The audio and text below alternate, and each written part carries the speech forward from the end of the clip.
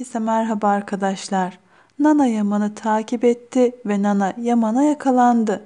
Yaman Nana'ya zaten tam anlamıyla güvenmiyor.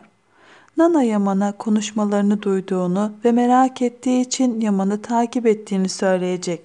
Yaman ise Nana'nın işinin merak etmek değil, Yusuf ile ilgilenmek olduğunu söyleyecek. Yaman çiftlikte Orhan ile karşılaşmış ve Nana'nın bir ağabeyi olduğunu öğrenmişti. Ayrıca Yaman Nana'yı hastaneye götürdüğünde Nana ağabeyini sayıklamıştı. Yaman ne zaman Nana hakkında şüpheye düşse hemen bir olay oluyor ve hemen örtbas ediliyor. Senarist adeta Seher'in katilinin ortaya çıkmasını engelliyor. Senarist artık kalemini kötülükten yana kullanmasın.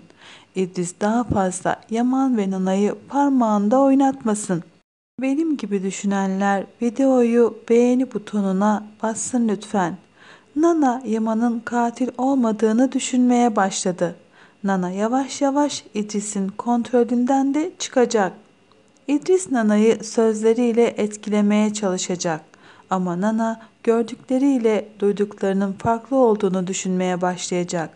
Ben Nana'nın Yaman hakkında yanıldığını düşünmeye başladığı sırada Yaman'ın harekete geçeceğini düşünüyorum. Bu kez de Yaman Nana'dan şüphelenmeye başlayacak.